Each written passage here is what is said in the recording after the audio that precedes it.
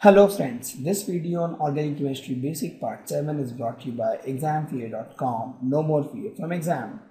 Now we have used so many organic compounds. We have talked about the functional group. We have talked about different kinds of organic compound. We have used also so many organic compounds, but we are confused, right? Why something is called cyclobutane, something is called cyclopropane, something is called methanoic acid, something is called isobutyl alcohol. So there has to be some way to name organic compound. Also, there are so many millions and millions of organic compound you can't just remember, right? So there are two ways to name organic compound: common name and IUPAC name. This is very similar to your life. Example: most of us has two names. In home, they call us something like Sunny, Bunty, or there can be some four funny names in the house. Chintu. There are so many names, right, which we use in our life. Or Lalu. There are so many names, but the official name is different. No, official name is a little different. It is Shobhit, or it is Rishabh. They are good names actually. No, Utkarsh, or it can be John. It can be Ronald. I mean, what I'm saying is, this is my personal home name or pet name, and this is my official name. So most of you or most of us have two names, right? One is the one which our parents and our family call us, and one is which are normally friends and in the colleagues call us. Right. Similarly, organic compound also has common names and IUPAC name. So, and why we have IUPAC name and common name, I'll tell you. There's a reason for this. See, earlier it is not that organic chemistry came in one fine day. It took years to grow. As I told, in 1780, this thing started when they differentiated or classified compounds into organic and inorganic compounds, where organic is something which you derive from plants and animals, and inorganic is something which you derive from minerals, right? And gradually they keep on adding new compounds. So that time they have few compounds. Maybe in 1780 there was 5 organic compounds, then it became 10, then 20 and 30. Since the number of compounds were limited, so the names, the scientist who found it, he or she gave the name most of the time, or the common name were there. I mean, there were very few compounds, so it was okay to have common name. For example, if you see, acetic acid is a common name because there were only few compounds that time, right? Phenol is also one common name. For example, for this, it's called phenol. There were only few. This was called phenols, and there's something called acetic acid. This is very, since the number of compounds were limited, so common names were used. Scientists used to give some names, and those names were familiar. But then what happened where this number increased from 30 to, let's suppose, 1,000, then 10,000, then lakhs, 10 lakhs, because the science advanced and the organic chemistry advanced a lot. More and more organic compounds were synthesized, and it was very, very difficult to give names to 1 lakh organic compound. Nobody can remember, right? So then this body IUPAC, they met and they gave a name.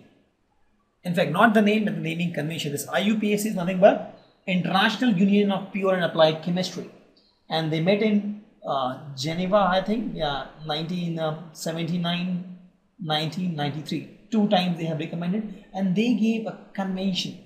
They gave a convention to name an organic compound. So with that, you can easily find. Just given the example, acetic acid, you have to remember that acetic acid is CH3COH. There is no scientific way to tell that acetic acid is this. You have to just remember. For example, you remember your teacher's face. There is no scientific way to remember. For example, but what 25, there is a scientific way. If you know 2 and if you know 5, there is a way you can tell it is 25. Correct. So there are, since the number was too much, the scientific way was deciphered or was found or recommended by IUPAC in 1979 and 1993, and that is now generally used to name an organic compound. So we will talk about the scientific or IUPAC name. So IUPAC name, they gave the recommendations to name aliphatic hydrocarbons without functional group, that is the straight one. Aliphatic hydrocarbons without functional group, but this time the branch one. So there are different ways to name it. So I'm just putting in different columns. Again, aliphatic hydrocarbons, but this time with functional groups. Again, aliphatic carbon with more than one functional group. Right, sorry, it's more than one similar functional group, and here more than one different functional group. So these are with functional groups, these are without functional groups, right? And then for alicyclic compounds. So there are different ways. They are different, and each of these rules applies to different kind of compound. The first thing we have to find is whether the compound we're talking about is the straight, spelling is wrong, branched, or it has a functional group, or it doesn't have functional group, whether it has functional group, whether it is it has more than one functional group. So depending on that, will apply different rules. The first rule is for a aliphatic hydrocarbon without functional group, and that is for straight. This is for straight. For a straight chain without any branch. Please note, this is the first rule for a straight chain without any branch. So for this you have to just understand something called word root and suffix. So word root is nothing but the number of carbon atoms, and suffix is nothing but saturation, whether it's a single bond, double bond, triple bond. So if there is only one carbon atom, please note, understand this is very critical here. If it is one carbon, we'll use the word meth. 2 carbon, we'll use the word eth. 3 carbon, pro. 4 bute. 5 pent. 6 hex. 7 hept. 8 oct. 9 non. 10 dec. Please remember this: meth, eth, prop, bute, pent, hex, hept, oct, non, dec. Right? Once again, 1 carbon meth, 2 carbon eth, 3 pro, 4 bute, 5 pent, 6 hex, 7 hept, 8 oct, 9 non, 10 dec. And for saturation, if it is totally saturated, use the word ane. If it has double bond, we'll use ene. If it is triple bond, we'll use ine. For example, I showed you methane. Why meth? It has 1 carbon only. So meth. All saturation, all saturated, because there is no double bond. If you see methane, this is something like this. Is there any double bond? No. So the suffix will be ane. How many carbon? 1. So we'll add meth for the number of carbon, and ane is the suffix because it has no double bond. So it becomes methane. Let's take example C2H6. C2H6, if you draw the structure, given the structure, you should be able to find the name. This is my C2H6. How many carbon? 2. For 2 we have what? Eth. So let's write the word eth first. Is there any double bond? No. For saturation it is ane. So it is ane.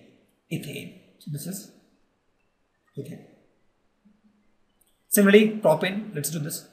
Propane, it is C3H8. So there are 3 carbon and 8 hydrogen. This is the structure of propane. And let's find out what is the name of this. How many carbon? 3. 3 carbon is what? Prop. So put the word prop. All saturated, yes. So ane. So it is propane. Similarly, you can have 4 carbon butane, 5 carbon pentane, 6 carbon hexane, 7 is heptane, 8 is octane, 9 is nonane, 10 is decane, and then 20 is icosane. This is all you can ignore now, but at least till 10 you should remember. Right? These were all saturated.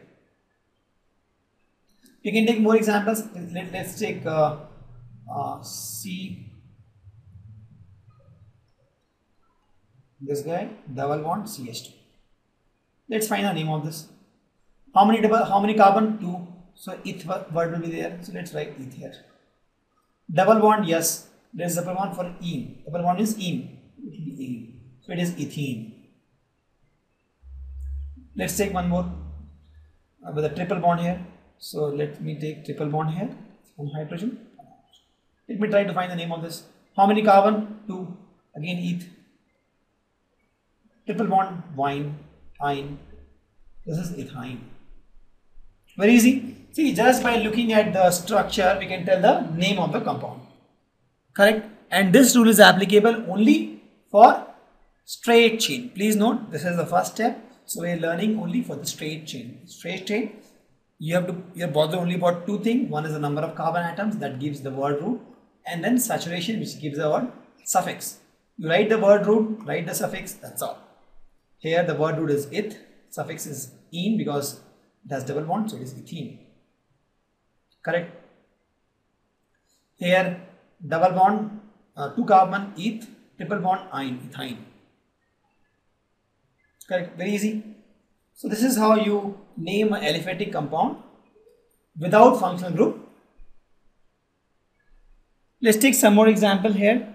So let's take this guy here,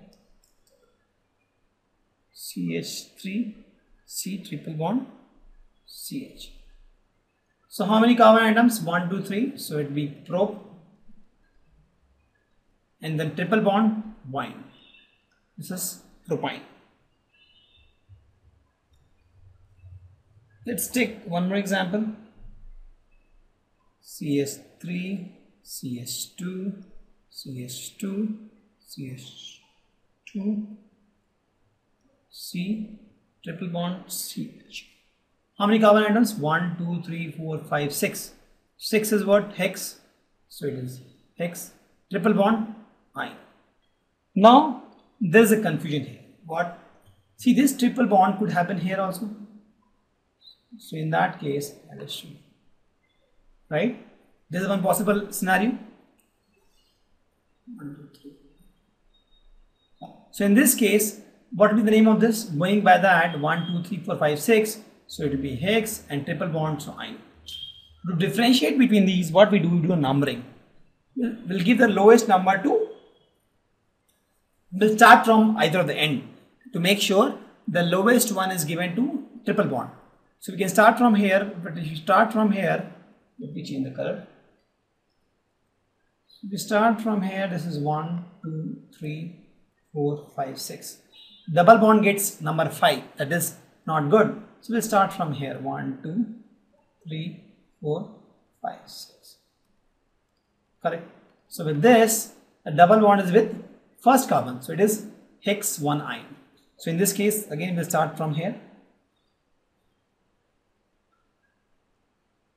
Why? Because if we start from left to right, this double bond will get again the number, a higher number. In this case, we are getting only a second number.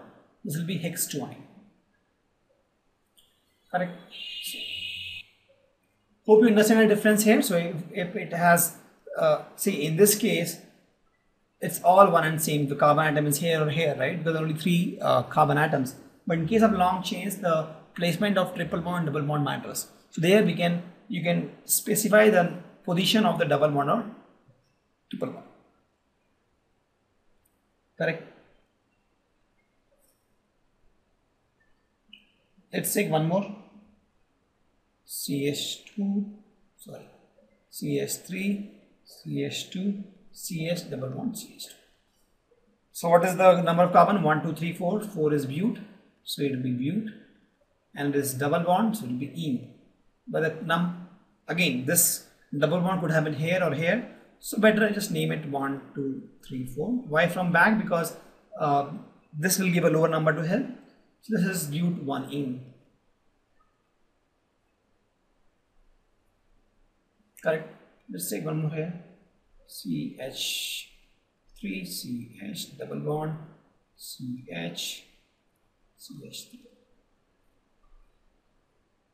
Right? So in this case, again 4 carbon, so it is bute, double bond, so ene. The carbon position now we can number from here 1, 2, 3, 4. Why? Because if we number from here, we are getting in the second position. We number from here, we are getting in third position. So we'll always consider the lowest number. So we'll take bute to ene. Correct? This will ignore. You will have to number this chain, straight chain, in such a way that the double bond gets the lowest number. Correct? So with this, we can name any aliphatic hydrocarbon without any functional group, and that is straight chain. There is no branch chain now. Please note, this is only for straight chains.